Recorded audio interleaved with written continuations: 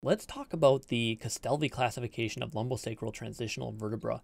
And in this classification, typically we're talking about sacralization of L5 because when we have a transitional segment at L5, about 80% of the time that will be the L5 segment becoming more sacral in morphology, and then the remainder of the cases will be the sacrum becoming more lumbar type in morphology. So more often than not, we're talking about sacralization, but nonetheless, when we have a transitional vertebra, it can happen in varying degrees of segmentation.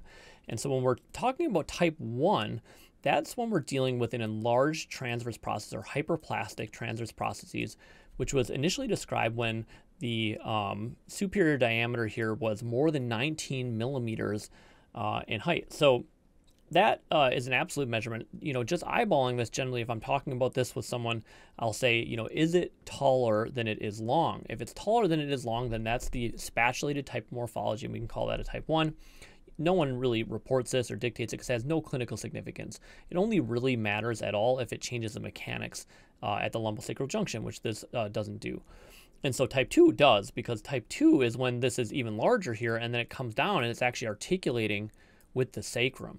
And so if I just bring this down here, and then usually this will have a facet ground into the sacrum here, and it'll make a joint. Okay, so it's a pseudoarthrosis because we kind of have this joint being formed here. And I'm just trying to just draw this here quickly for you. I could draw it a little bit better, but so these are going to be grinding on each other potentially. And just with type 1, which I forgot to mention, is we call it type A or type B, depending on if it's unilateral or bilateral. So I'm going to be drawing type A's here because I'm just drawing it on the one side. So this would be considered a Castellvi type 2A in that classification system because it's unilateral and it has a pseudoarticulation with a sacrum, so that's a type 2. And when there's this lack of symmetry, it alters the motion such that potentially it can cause pain because of the pressure occurring unilaterally. If it's symmetric, that's more stable and that doesn't typically cause symptoms.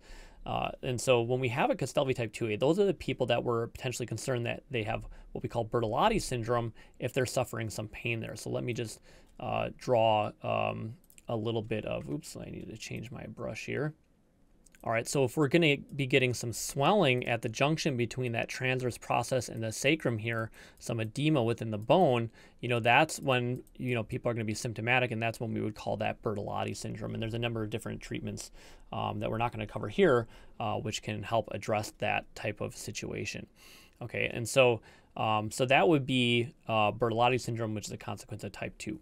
And now type 3 is when this is actually fused and it's fully sacral in function because you have bony continuity between the transverse elements here.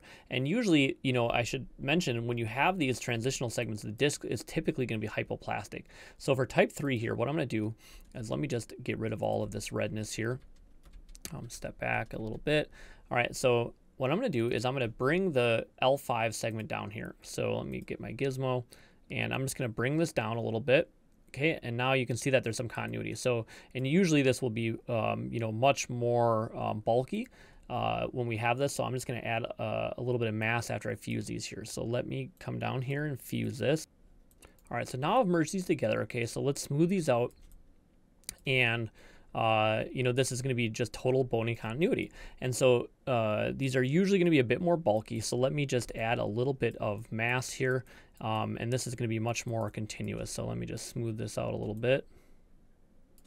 Okay, and so this is going to be much more typical of what you'd expect to see kind of a sacral ala type morphology. And I guess I'm not going to get this to look quite right here. It's going to take me a little while to draw this in and make it look right. But let me just bring this up here.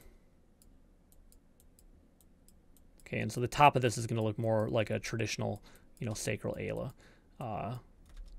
And potentially even with a little bit of SI joint component to it. All right, so that's looking a bit better.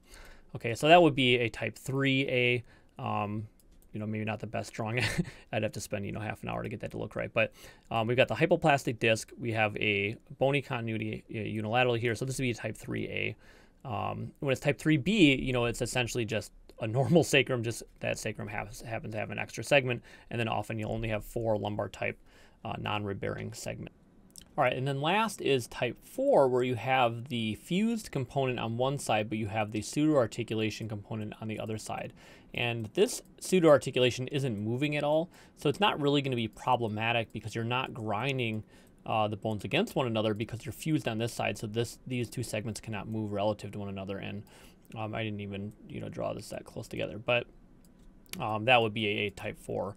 Which is just essentially a modification of a type 3. Thanks for watching, and make sure you hit subscribe and help me grow my channel. Thanks.